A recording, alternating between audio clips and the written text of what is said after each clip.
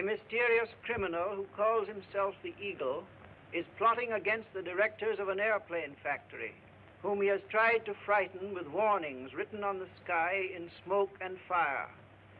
The directors have reason to suspect that the Eagle is Nathan Gregory, owner of a small carnival show, who has accused them of stealing from him an invention that is worth a fortune. Agents of the Eagle, posing as relatives of Gregory, have railroaded him to a private sanitarium. But Gregory's daughter, Jean, also held captive in the sanitarium, has outwitted her nurse and phoned for help. Craig McCoy, stunt flyer with the Carnival, has entered the sanitarium disguised in a surgeon's mask and smock, while his friend, the strong man, waits outside with a car to get Gregory away. Let me go. Let me go, I tell you. I don't belong in there. Get the motor started.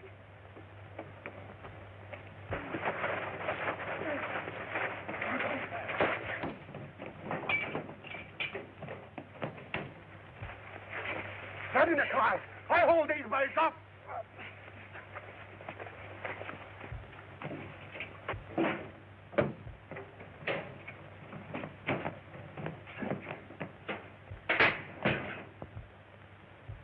Come on, we've got to stop Gregory.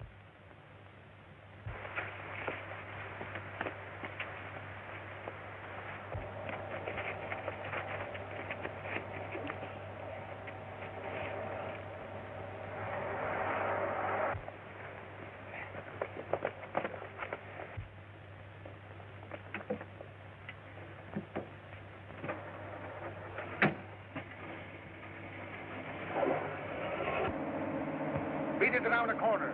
I'm going back to help Craig.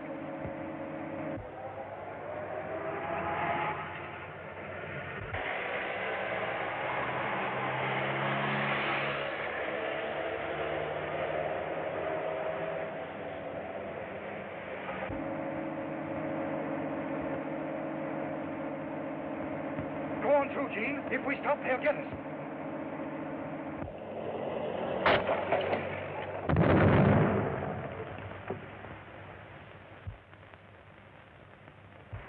Don't stop. Go on. It's no use. We've had a blowout.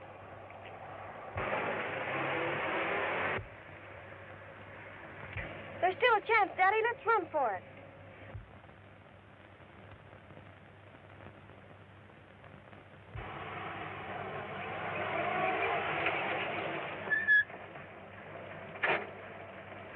They've taken to the brush.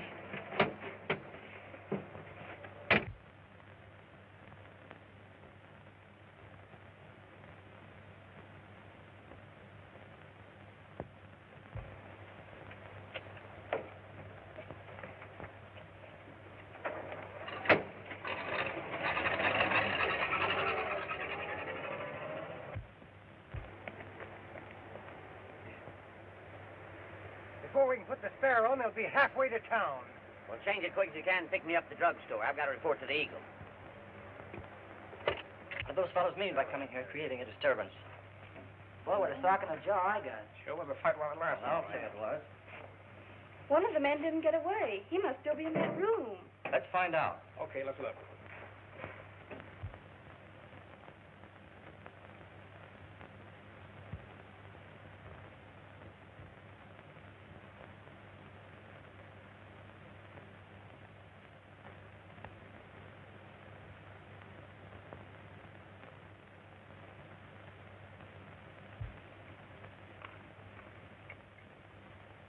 In another minute, we'd have been too late to revive him.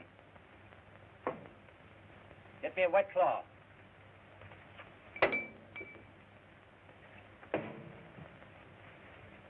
You needn't bother anymore. I'll take charge of him. We're going to bring this fella to and turn him over to the police. Oh, yeah?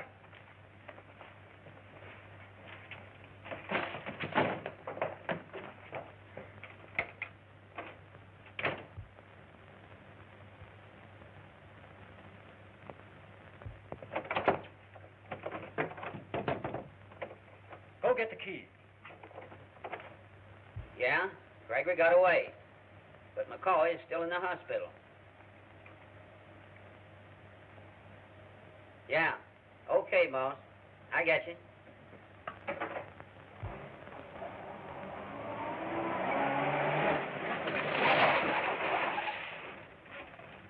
The boss has got a great idea, but we've got to get a hold of a leather coat somewhere. What's the matter with the one in the back of the car there? McCoy's own flying togs. What could be sweeter? Back to the hospital, quick.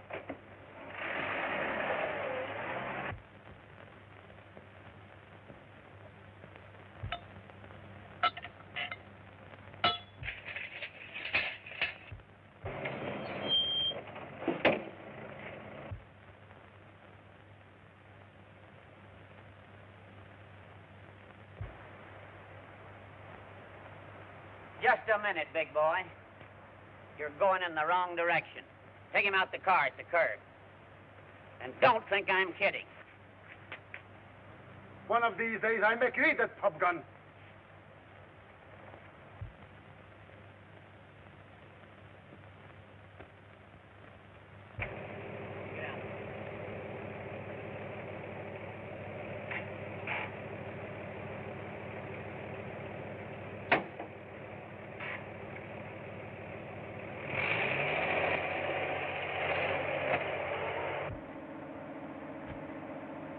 Now beat it to the flying field while I get McCoy ready.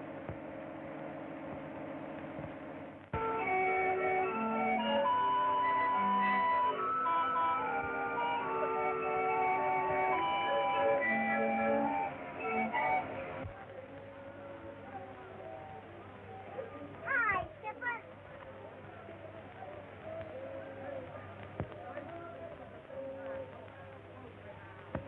We stole a couple of minutes between acts just to sneak in and say, howdy.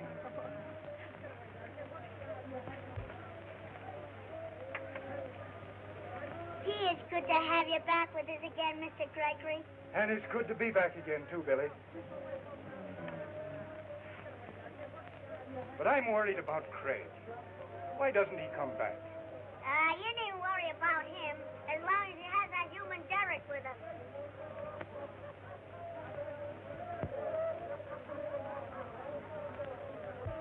Well, what happened? Where's Craig? They got him away from me. Well, what you doing, you big palooka? Picking feathers off a duck? Will you quit picking on me? I did my best I could. But they had a gun on me. Ah, you're still a big palooka. That settles it. None of you are safe as long as the eagle continues his attacks on me. Daddy, what can we do?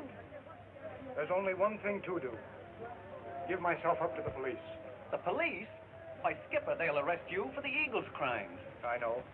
But if they have me in jail and the crimes continue, it will prove my innocence. Your father is right, Gene. It'll not only prove his innocence, but he'll be safe from his enemies.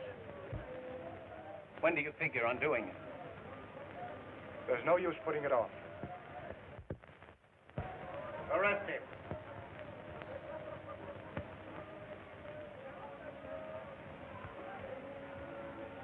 I got a warrant for your arrest, Gregory. You're not so smart. Mr. Gregory was on his way to jail, where he'd be safe from you birds. That's a pretty thin story. But it's true. What, give yourself up with all the Eagle's crimes against you? My father is not the eagle, and no one knows it better than you. What do you mean by that? What do you think she means, you lame brain? Ah, cut out the row.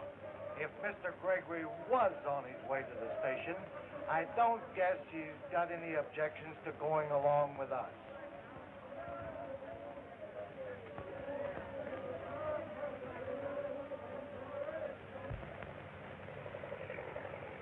So you think I'm the eagle, do you?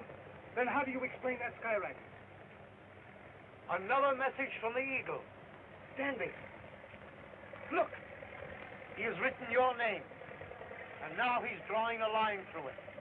Means I'm a marked man. And it also proves that Mr. Gregory is not the Eagle. Nothing of the sort. It means that somebody's doing the writing for it. Probably young McCoy. Look, the plane's in trouble. He's going to make a forced landing. I'm going to see who's in that plane. You take charge of the prisoner, gentlemen. Yes, and we'll stay and see that you don't get rough with him.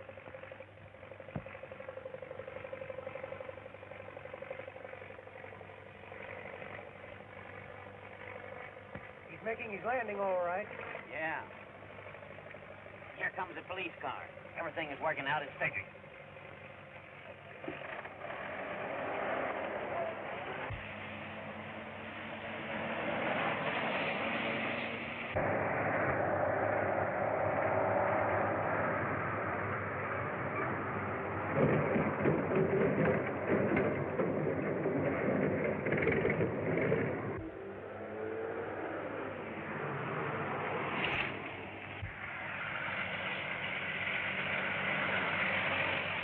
There's another car ahead of us. What does it mean?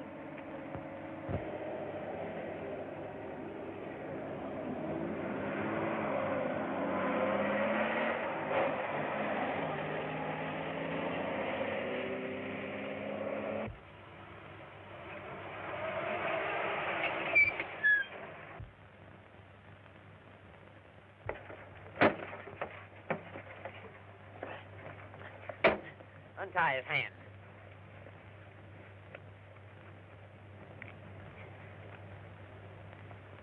Here's something for them to find when they search him.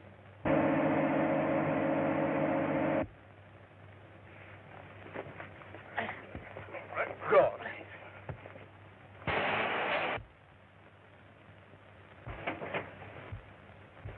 Hold it. Sure was a close call. 10 seconds later, he'd have got away from us. Craig, you, the Skyrider. It's not true, Gene. I wasn't in that plane. The whole thing's a frame-up. Keep quiet. How did you two men happen to be on the job this way? Oh, why, we're a couple of private detectives working on the case of the airplane company. It's a lie. He's working for the Eagle. Looks to me like you're working for the Eagle. We'll find out more about this when we get back to the Carnival grounds. Can you drive my car? Yes? You two men stay here with the plane. Come on. Come on.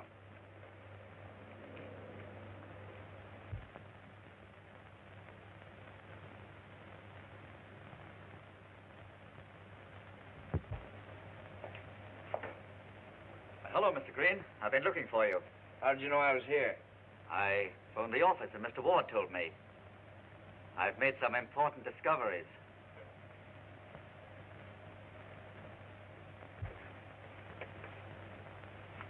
I see you've got the Eagle, and I've got clues that lead to McCoy as his aide, the fellow who has been writing his messages into the sky. What have you got to say about that, Gregory? I am not interested in the stupid lies of your paid thugs. What's that? Green. You heard what he said. So you caught the Skyrider red-handed, just as he was trying to make his getaway from the plane. Did you find anything on him that shows he's working with Gregory? You know he didn't. You framed me, but you can't drag Mr. Gregory into this. I'm not so sure. I haven't searched you yet.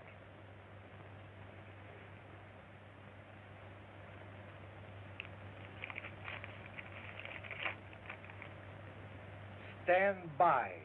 When the directors reach the Carnival grounds, write Danby and draw a line through it. G. I suppose it's useless to deny writing that. Certainly, it's useless to deny anything. They framed their plot too well. You can arrest me, but not till after I've told my friends the truth.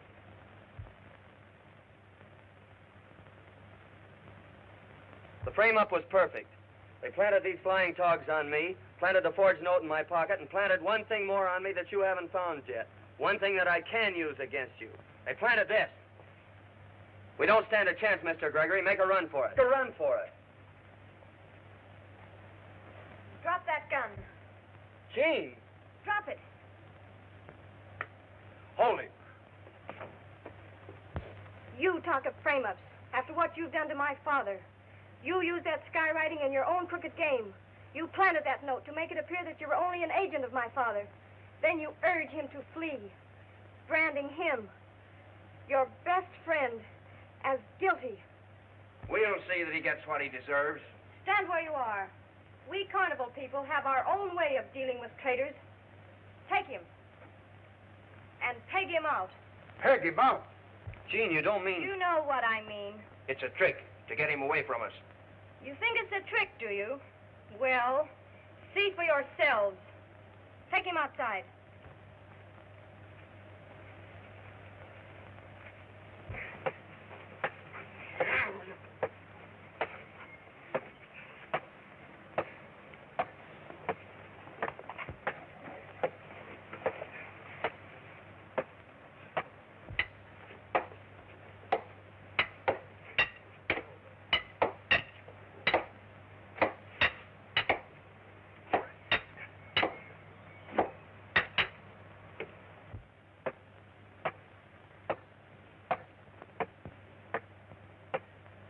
We may be mistaken, Gene. Hadn't we better stop them before it's too late? He's guilty. Let them peg him out.